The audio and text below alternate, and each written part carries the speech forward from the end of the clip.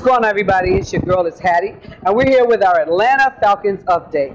Come on, guys. The Atlanta Falcons are 1-3. Now, as you know, for the last 2 years, the Atlanta Falcons have been deemed the team to go to the Super Bowl.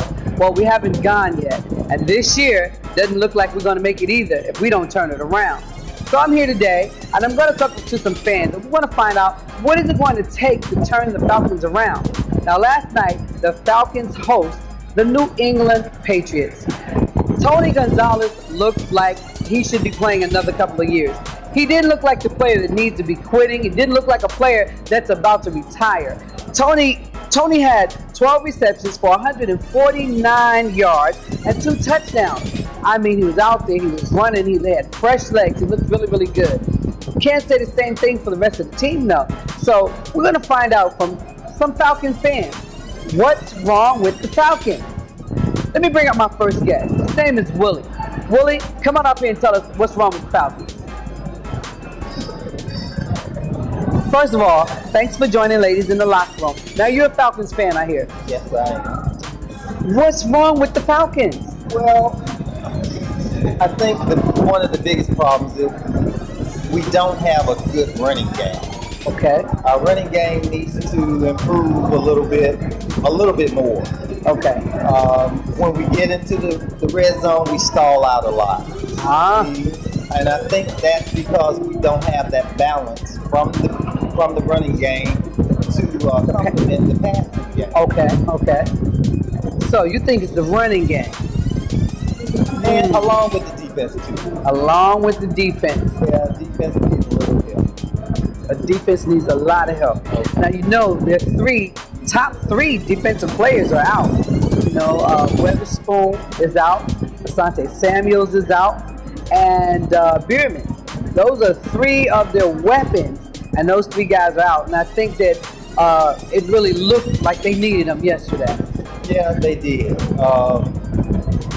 I think the zone defense that they played, as far as in their passing game, it hurts them a little bit because I don't know whether they check off too quick or whatever, but in a lot of cases, you find too many open people way back in the secondary. Too many, yeah, that could be a problem. Yeah. Well, guys, you heard it from Willie. He says they've got to really pick up on that running game. And, of course, the defense needs some help. And if we can get the running game to help out the passing game, I think the Falcons can turn it around. Now, the Falcons, of course, we're watching the Saints tonight. And the Saints are doing pretty good. Saints are doing very good. Saints are doing very good. They're off to a great start this year. And that's part of our division. Now, Falcons are going to be if they're going to be a threat or in the running for the division, they're going to have to meet the Saints again. Well, we have to play them one more time this year anyway. I think we let one slip away at the end of the year. It was a good game, but I look at the Falcons, they're a good first half team. Okay. From halftime until maybe almost the end of the 4th quarter, they're a little too relaxed. Relaxed. Okay. And they don't play with the intensity that they should be playing with. The end of the game is when they feel like we've got to make this run now. And they play a little bit better, but a lot like they did last night. I have to agree with you on that because that 4th quarter run that they made, had they been doing that for the entire game, they would have looked like a whole nother football team. I have to agree. And I think right now, if you're not at least 2-2 in this division, you might be out of it already. Well, it's not what Falcons fans want to hear. The Falcons are definitely not 2-2, but we'll see what happens. Yeah. Well, thanks for coming up and sharing with us. Again, this is Ladies in the Locker Room, and this is our Atlanta Falcons update, and we want to thank Willie for telling us what the Falcons need to turn it around. Now, we have another guest coming up. Let's find out, what does he think? What do the Falcons need to turn it around? Thanks, Willie. Bye.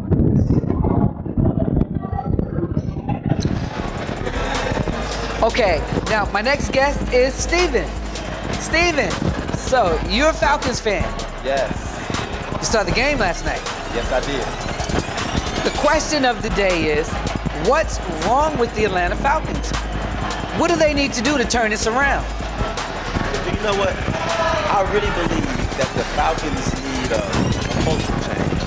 A cultural change. Explain to me, what do you mean by a cultural change? I think they definitely have a great organization. Okay. I just believe that they should change it to a winning organization. So you don't believe they have a winning culture in their mind? I think, well, the wrong way. They do it in the wrong way. I think that they believe that they can get talent from all over and put it on the field and expect to win. If that makes sense.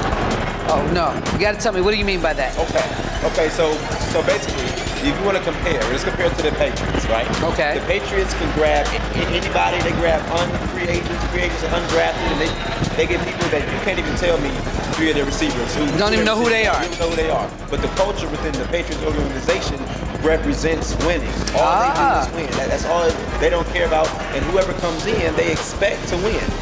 And they follow, and that's about the leadership from the head to the tail. Okay. And I think the Atlanta Falcons, all they focus on is getting the amount of talent, and they think they can win. Talent wins games, not championships. Okay, I like that. A cultural change. So, Steven says the Atlanta Falcons need a cultural change. And when you say it like that, to have a winning culture, you're right. Now, how do you think they can achieve that? You know what? It's going to take some, just like I said, you know, it's protocol, proper protocol. So it starts from the top. It starts from the top. The players are only going to follow and do what their coaches do. So I'm not saying they have bad coaches, but sometimes you need a change. You know, you go through the season, you win games, something needs to get them over that hump. So, I want to make sure I understand you. So part of what you're saying is that I love Coach Smith, but you're saying as a coach, he's accepting what they're giving. He's got to stop accepting what they're giving and take nothing less but a win. And if they're not giving a win, then they got to go. Something got to shake. Something got to shake. All right. Well, Steven, thanks for sharing with us tonight. A cultural change. We've heard from Willie and we heard from Steven tonight.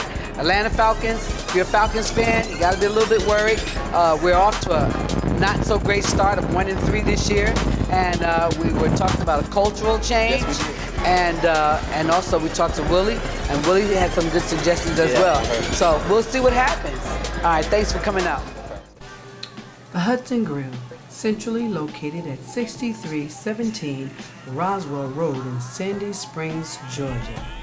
The Hudson Grill, where you can find all the sporting events with TV monitors and sports games to play.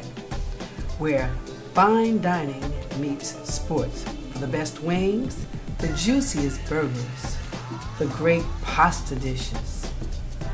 Oh, and shrimp and grits like you've never had them. The Hudson Grill. Join us today.